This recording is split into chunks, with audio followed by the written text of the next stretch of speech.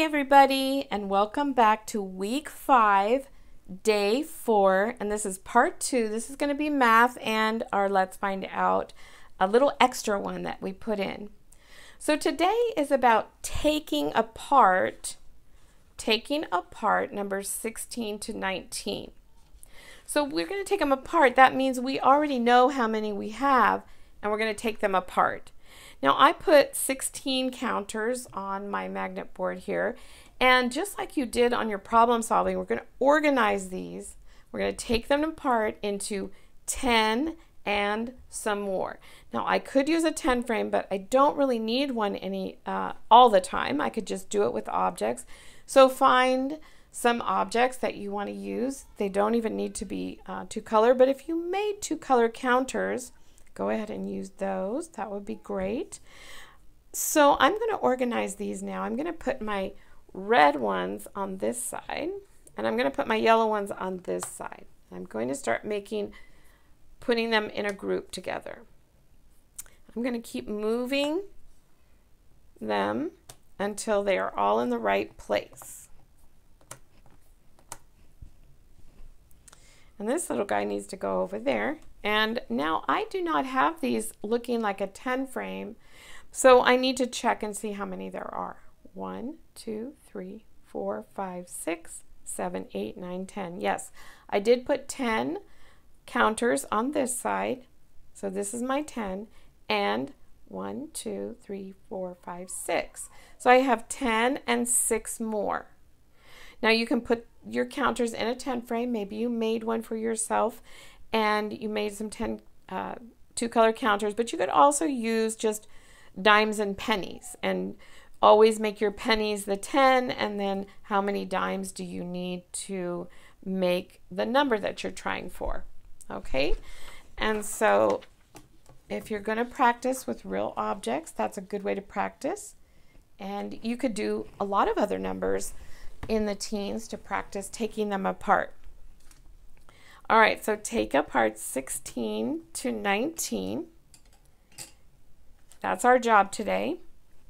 And we want to do it in 10 and more. So I'm just going to choose a number that we didn't do. We did 16 before. I am going to choose the number 18. All right, 18. Okay, and this stands for how many 10s we have, and this stands for how many more. So when I take apart 18, I need to fill up this 10 frame.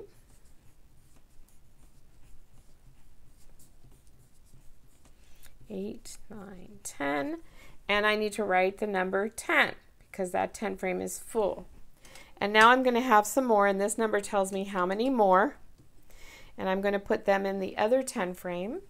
I'll do them in a different color and shape. 1, 2, 3, 4, 5, 6, 7, 8. So that tells me how many are in the other 10 frame. 18 is 10 and 8 more. So I'll write the number 8.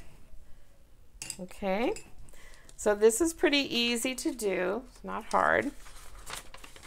And all of these inside are going to give you objects in the 10 frame, objects that you will know what number to start with. This is your target number.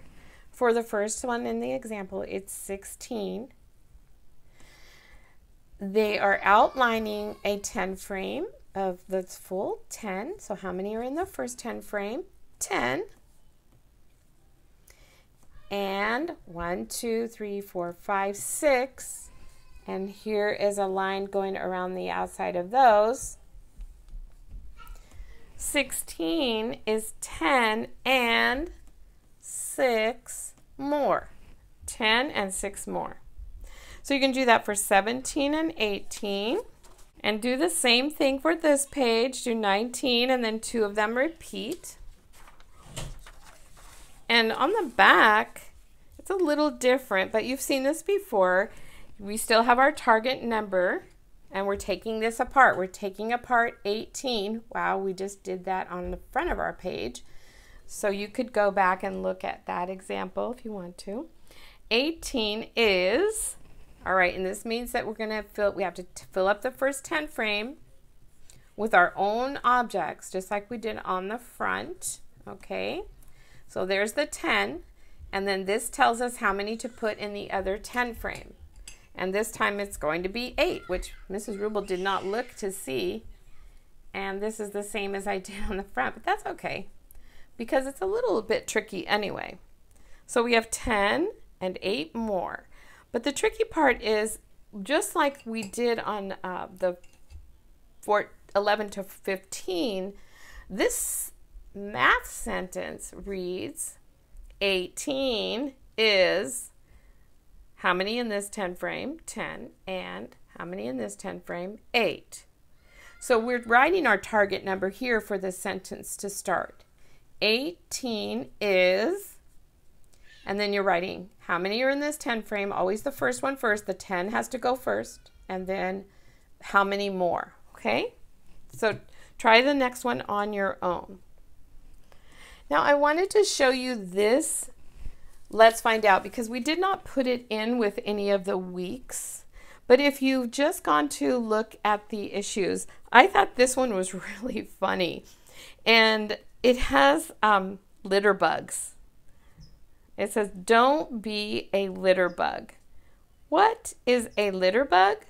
A litter bug is someone who throws trash on the ground.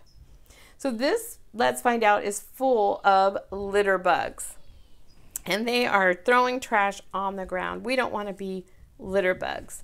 But I thought it was funny because they kind of look like silly monsters too. Okay, so I'm going to move it so that this page is right in the middle. Okay, this crab needs a clean home.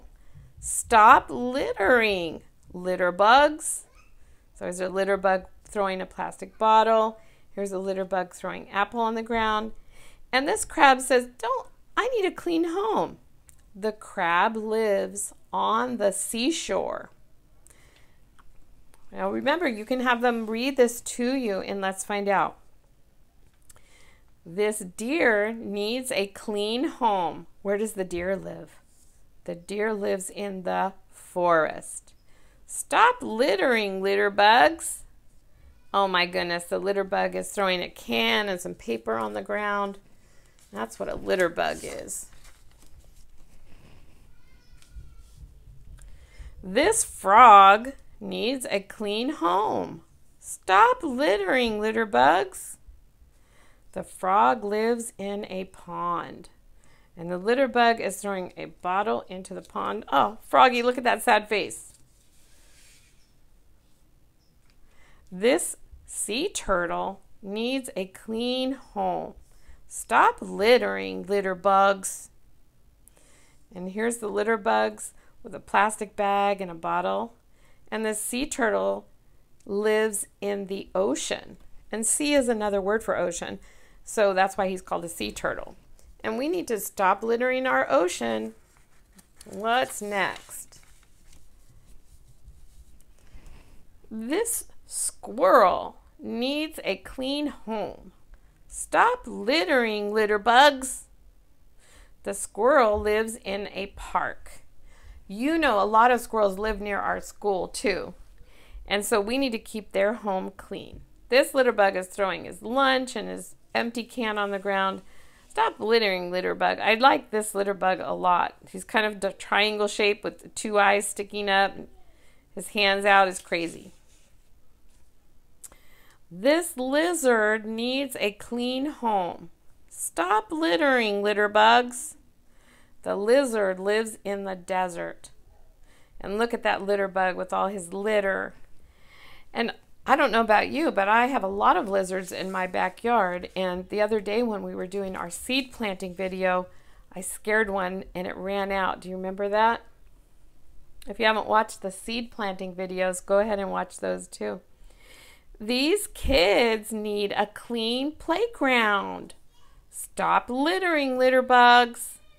And there's our litter bug, and he is throwing a banana peel and a trash on the ground. And the kids want to have a clean playground.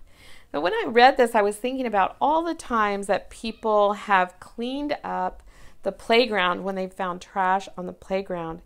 And I bet sometimes trash even blows into your own yard or is caught by your fence or something. And so that is something you could do in your own backyard or right around your house, is you could look and see, is there litter? Was there a litter bug at your house? And you could pick up some litter. So find the litter bugs in all the pictures and you could circle them, or you could even do an art project with some of your paper that you've collected. Maybe you have some funny colored paper. Maybe you want to make a funny litter bug and copy one of these. I am sure going to do that because it looks really fun. And that's all I have for you for day 4. I hope you have a great day, and I will see you next time.